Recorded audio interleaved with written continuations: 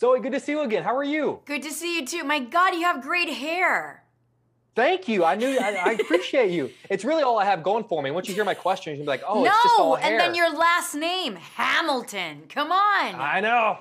I gotta impress you. I can't just phone it in. My God.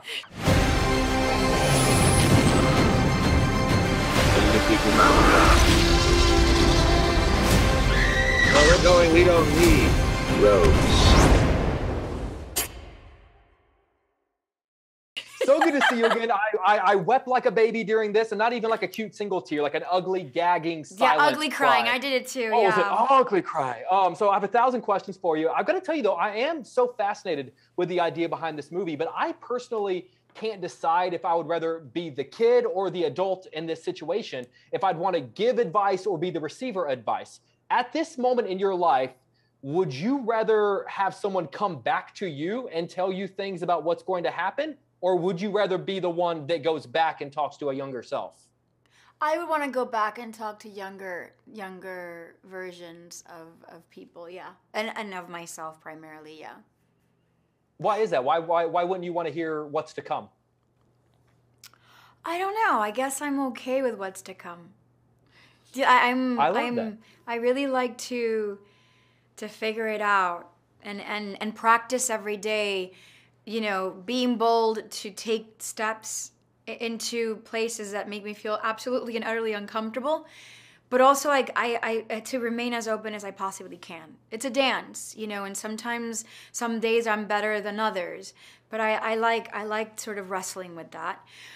Going back to give advice, I'm finally in a place in my life where I've gathered enough experience that I like sharing it in hopes that others, you know, that are right about to make, you know, decisions that I made just not that long ago are able, you know, to make better decisions for themselves. I just like being able to be a mentor to younger women as well. But I think I would do both. I wouldn't just want to choose one, because if you go back and give advice, it means that you're pretending like you feel like you know it all. And I do not. Like, I know that I know nothing still. But to receive advice also means that you stop trusting your guts, you know, your gut. And I feel like sometimes you know what you have to do. You just have to listen. I love that you're a mentor. It reminds me of that old Jack Lemmon quote where he says that you got to send the elevator back down. And I just love that you're at a point in your life where you can send the elevator back down. Isn't that is great? So powerful. I'm going to use it. Please. It's not mine. It's Jack Lemmon's. I steal it all the time. Well, thank you, Jack. Of course. I got you. You know, you can learn so much about any character by looking back on who they were, where they came from, what kind of childhood they have. You've played so many incredible characters throughout your career. Which one would you like to look back on to see who they were as a child, to get a better understanding of their past? I would say Gamora. Well, because we got a little bit really quickly, and and I feel like that taster made me incredibly curious to know what that planet was like, what her species was like, because they were completely wiped out of existence, and because she carries like such a big weight on, you know, on herself, and to get to know why and where that comes from was really great.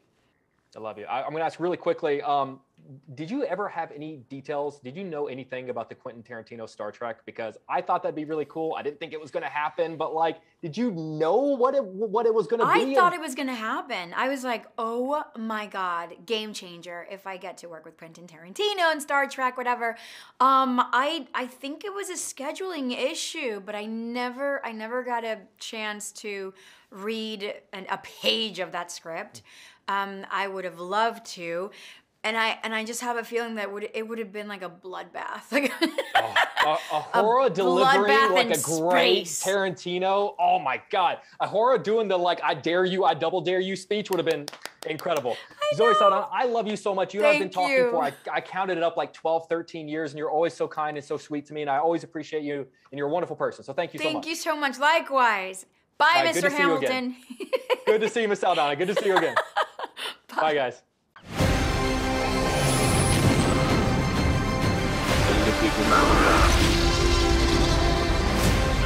Where we're going, we don't need roads.